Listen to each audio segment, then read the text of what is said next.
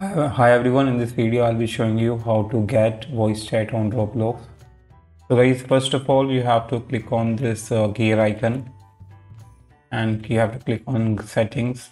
First of all you have to go to in setting. Now you have to click on privacy. Now guys, since the server down, people are not being able to see this microphone input from here.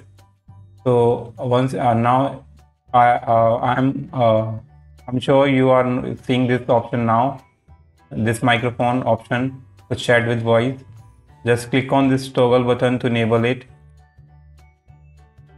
So once you enable the microphone input, now you just need.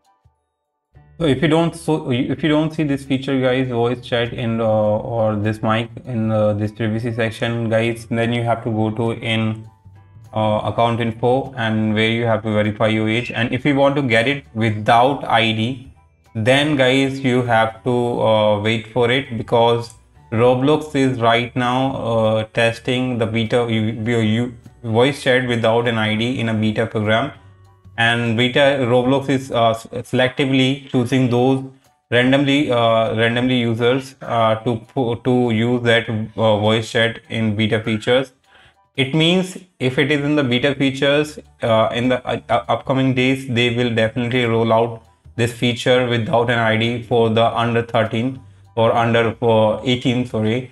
And so if you are under 18 and you don't have any ID, then you can get voice chat once the feature is roll out after the beta program complete. So right now, if you want to get it voice chat, then you have to verify your age. I have already verified my age. That's why I got this microphone input here. But if you are for the beta features, you will get voice chat here. Fine. Under the account restriction, you will see a beta feature here option, and where you will find voice chat.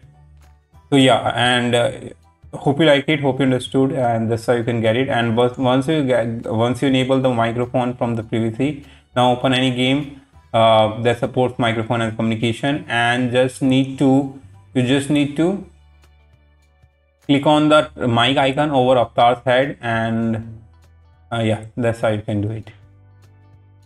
So just click on the mic icon. As you can see, you will see mic icon over Avatar's head. Just click on it to get voice chat, and now then you can use voice chat feature in the game itself. Hope you like it. Thanks for watching.